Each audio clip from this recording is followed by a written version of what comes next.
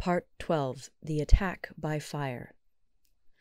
Sun Tzu said, "There are 5 ways of attacking with fire. The first is to burn soldiers in their camp. The second is to burn stores. The third is to burn baggage trains. The fourth is to burn arsenals and magazines. The fifth is to hurl dropping fire amongst the enemy." In order to carry out an attack, we must have means available. The material for raising fire should always be kept in readiness. There is a proper season for making attacks with fire, and special days for starting a conflagration. The proper season is when the weather is very dry. The special days are those when the moon is in the constellations of the Sieve, the Wall, the Wing, or the Crossbar, for these 4 are all days of rising wind. In attacking with fire, one should be prepared to meet 5 possible developments. 1. When fire breaks out inside to enemy's camp, respond at once with an attack from without.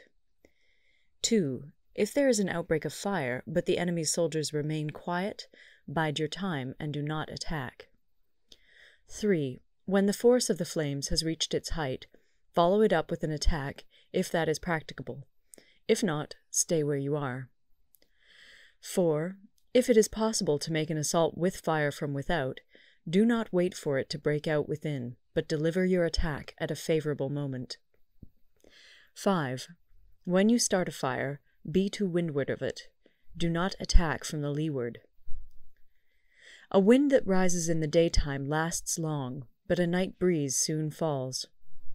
In every army, the 5 developments connected with fire must be known, the movements of the stars calculated, and a watch kept for the proper days.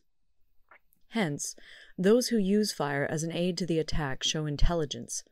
Those who use water as an aid to the attack gain an accession of strength. By means of water, an enemy may be intercepted, but not robbed of all his belongings. Unhappy is the fate of one who tries to win his battles and succeed in his attacks without cultivating the spirit of enterprise, for the result is a waste of time and general stagnation. Hence the saying, "The enlightened ruler lays his plans well ahead.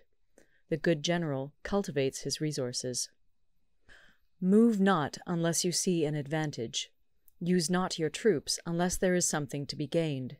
Fight not unless the position is critical. No ruler should put troops into the field merely to gratify his own spleen. No general should fight a battle simply out of pique. If it is to your advantage, make a forward move. If not, stay where you are. Anger may in time change to gladness. Vexation may be succeeded by content. But a kingdom that has once been destroyed can never come again into being, nor can the dead ever be brought back to life. Hence the enlightened ruler is heedful, and the good general full of caution. This is the way to keep a country at peace and an army intact. Part 13. The Use of Spies.